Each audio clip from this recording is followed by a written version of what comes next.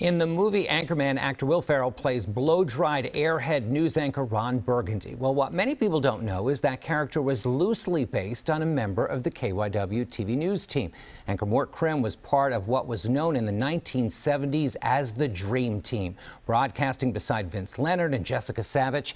In his memoir titled Mort Crim Anchored, a journalist's search for the truth, the legendary journey of the real Ron Burgundy, Crim takes readers through 45 years of his career in broadcasting, including his time here at KYW TV in Philadelphia. We're so happy that Mort Crim is joining us this morning. Hello, Mort. Hey, how are you, Jim? I'm doing very well. You know, I followed your career over the decades, found it hilarious that Burgundy was based on you. I mean, you're about as serious as they get. I understand that it was your voice, the voice of God, as it's been called, that was part of the inspiration for the Burgundy character. Well, that's what Will Ferrell says. I was quite surprised. I met him at the after party after Anchorman 2 was released. We attended the premiere as his guest. And he complimented me on showing such good humor about the parody.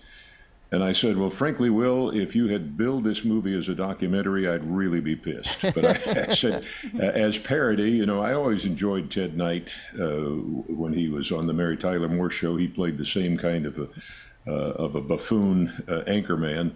I think any of us in any profession have to be able to laugh at ourselves and have to see some of the humor that exists in even the most serious profession. You know, you were really good-natured about the spoof. I understand it was the producer, director of the Anchorman movie that grew up in Philly watching you, so that's why he learned about you. That was my understanding, that Adam Mackey had watched me, and he got some of the old videotapes. You remember videotapes, don't you? Yeah.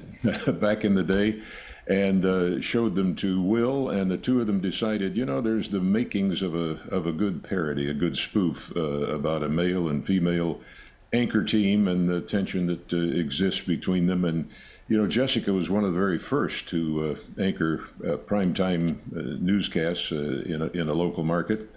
And so she was, in that sense, a pioneer. And they thought this had the makings of a good comedy. You know, as you mentioned, you were part of the KYW Dream Team in the 70s, working along Jessica Savitch and Vince Leonard. You anchored with Marsha Rose Shestak. What was it like being part of that team back then? It really was wonderful. And I think what people saw on the air was exactly what we were. We were a team of friends. We were people who took our work seriously, never ourselves, I don't think, not too much anyway. We had a good time. I think that was reflected in the rapport that we had with the audience. And it's interesting to me, having been gone from Philadelphia for 44 years now, was when I signed off my last broadcast there, that I still get emails and occasional postings on Facebook from people who remember that team. Jessica, Bill Custer, Al Meltzer was our sportscaster, Vince Leonard. Sadly, I'm the only one of that team that is still left, along with my good friend Marsha Rose. Marsha Rose and I did the noon show together, and she remains a very dear friend. Anything in particular that you remember about the city of Philadelphia and the people here? It was a great city. We loved everything about it. Frank Rizzo was mayor at that time, a very colorful character. For those who may remember him. And the year that I got there, the Flyers won the Stanley Cup, and so we got started off with a very exciting year. It was a great town in which to cover the news. It was because of the history of Philadelphia, it was just a wonderful place to have friends come in and tour them around the city and show them Independence Hall, which of course was right across the street from KYW at that time. I should point out, you were always a serious journalist and covered stories around the globe, but I should point out that you also had a sense of humor, had to improvise from time to time like we do on the air, like the time that you filled in as the mystery weatherman. Let's take a look at this clip. Will the mystery weatherman come in and sign in, please? Oh, no. Actually, Bill Custer is off because he's being interviewed today for a very big job. They want him to watch the elephants at the zoo. You guys had a lot of fun on that set, didn't you?